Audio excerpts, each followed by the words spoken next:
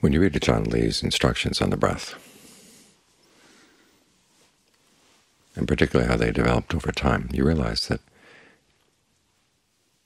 in his basic manual, Keeping the Breath in Mind, he explains things one way, but then in his Dharma talks he explains them in other ways as well, sometimes the same way as he explained them in the book and sometimes other ways, which shows that he was continuing to explore.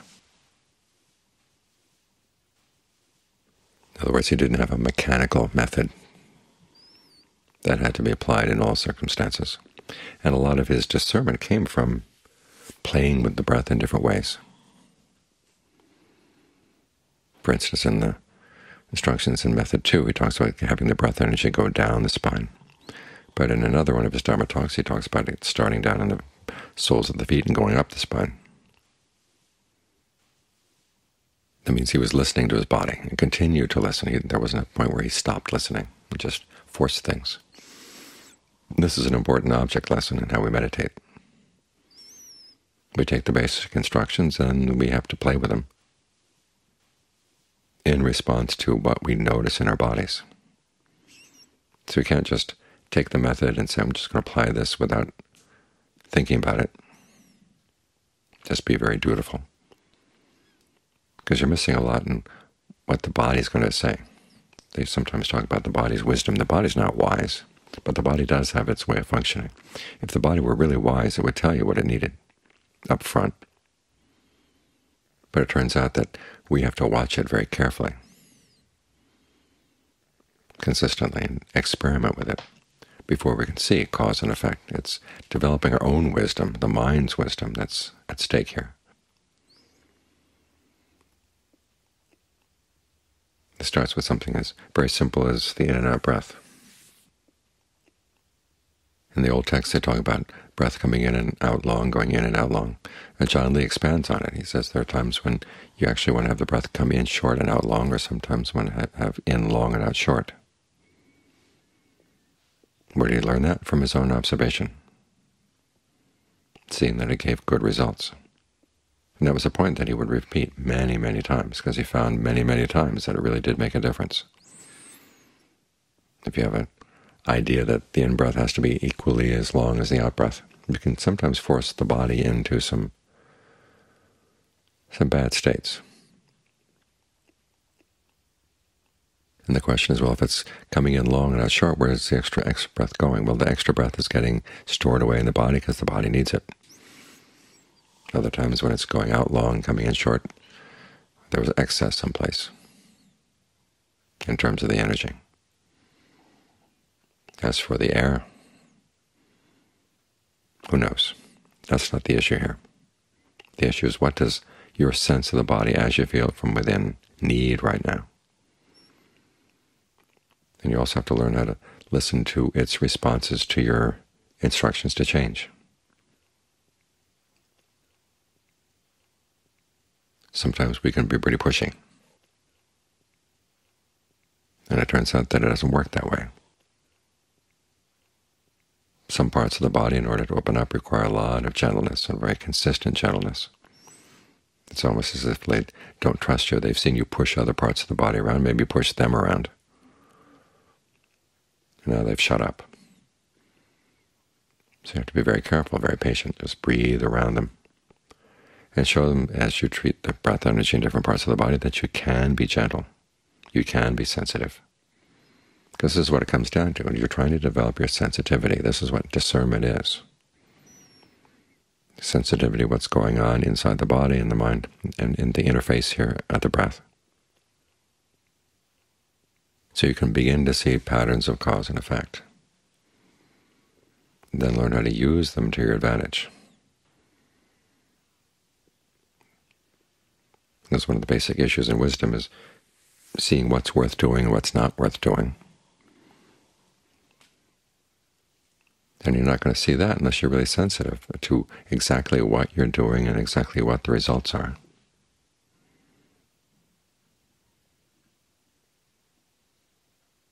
You can read the texts and force them on your experience,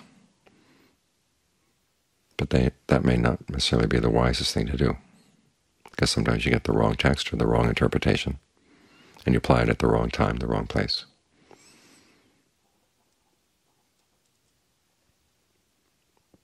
So your own sensitivity and your willingness to listen to what's actually going on, those will be the foundation of your discernment, so you learn how to apply a particular teaching. Now this may be particularly relevant to the fact that we're coming from a Thai tradition. And the Thai language has a lot more in between the words than English does. And English things tend to get pretty well spelled out. But reading a Thai text is like listening or reading a telegram. So Thai people, when they read a text, they realize they've got to fill in the blanks. And so when you're reading the instructions from the Thai masters, you've got to fill in the blanks as well. And the same when you're reading your own body, you've got to fill in the blanks. As I said, if the body were really wise, it would tell you up front. But it's not. It just has its way of functioning. And as far as the body is concerned, it could die and it can get a disease. It doesn't care. It's the mind that has to care, so it's the mind that has to learn how to be with the body and yet not create extra suffering. So it's not the issue of the body's wisdom, it's the issue is how are you going to develop the mind's wisdom in dealing with the body so that you get the results you want.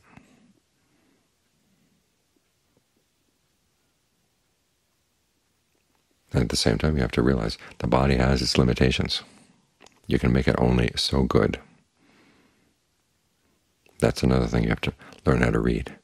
When you're working with directed thought and evaluation, as John Fuin would say, it's like filling a jar with water. There comes a point when the jar is full.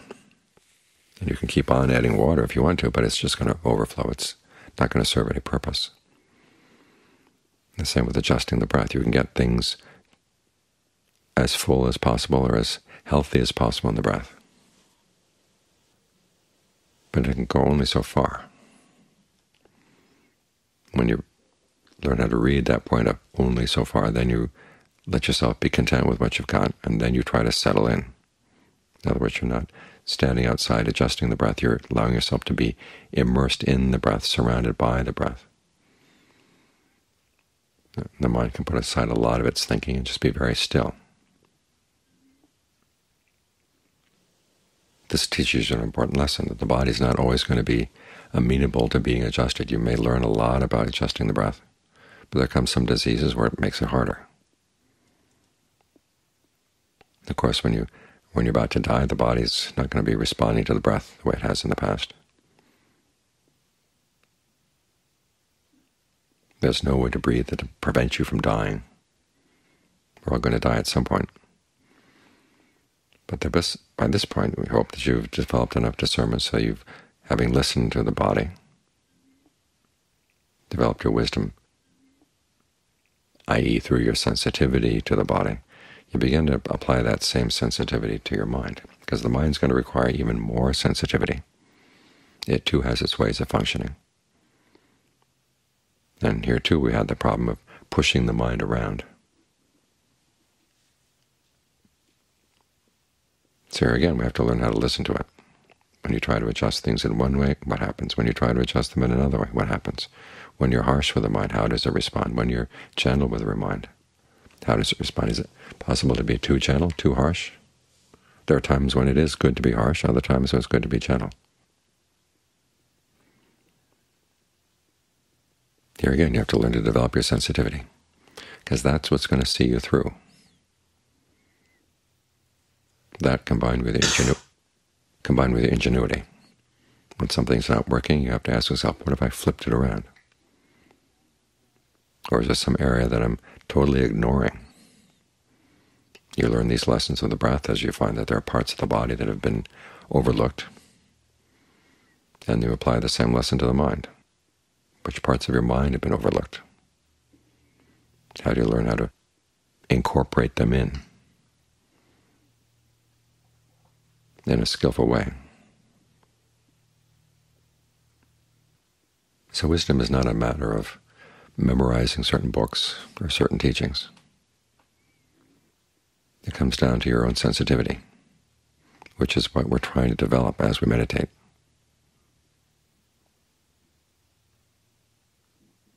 It comes down to your own ingenuity, which is another quality we try to develop as we meditate. And it's possible for outside instructions to give you some pointers, but it's up to you to learn how to develop these qualities on your own.